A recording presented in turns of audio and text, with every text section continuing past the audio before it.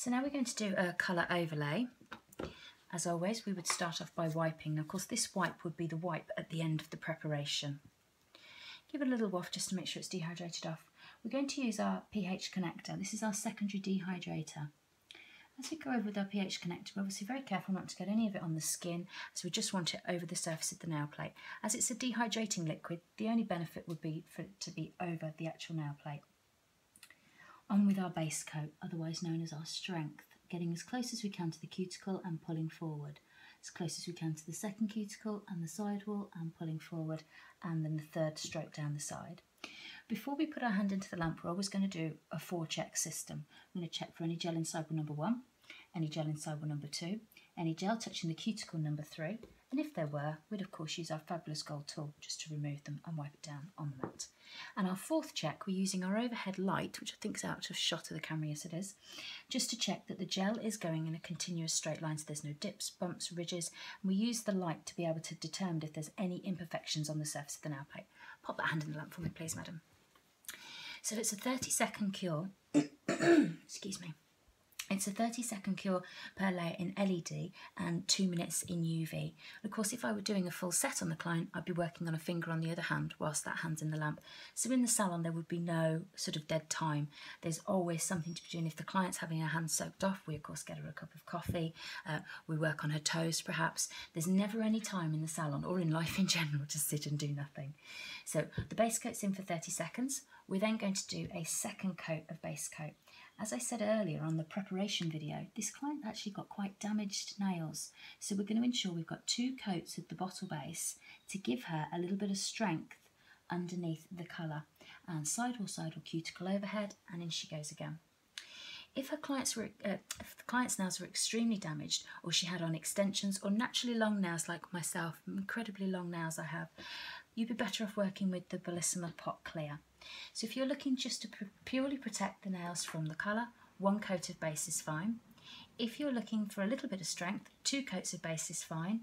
If you're looking for a lot of strength, 2 coats from the pot range is much, much better.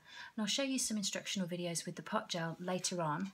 That way we'll be able to show you tips and sculptures. Out you come, please.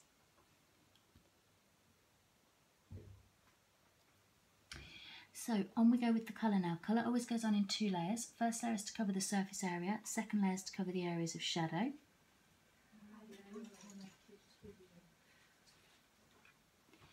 And of course we want to cap the edge of the nails to make sure that we've got the tip the same colour as the top and we've got no chipping or lifting issues. And in she goes again. So the reason we put our colour on in 2 layers, colour obviously contains pigment, therefore the pigment itself will create a barrier inside the lump that could mean that the gel might not cure properly. So if we did our colour too thick, we could find that the lump wouldn't be strong enough to cure all the way through the layers, which could leave a soggy little wet layer of gel in between the layers. It's the same reason that we always start off with a clear base. The base coat itself has no barriers in because it's completely clear, therefore we know it's always going to cure 100% in the lamp. If it cures 100% in the lamp, then we're obviously aware that we're not going to cause a surface mould. If we had wet gel on the nail, we would of course cause a surface mould. On we go with our second coat of the 2 coats of colour required, and of course this coat we're looking to cover up the nail completely. We want to make sure that there's no areas of shadow within the colour because this is going to be our final coat before the top coat. When capping on short nails, if you get a little bit of gel on the skin, don't worry about it, just remove it before it goes into the lamp and then wipe it off of your finger. So that's the second coat of colour on now. Now we simply need to finish it with the top coat. So just to recap, we have wiped the nail after the preparation. That's the first dehydrator, is the nail wipe solution. PHC is the secondary dehydrator. The base coat is the strength.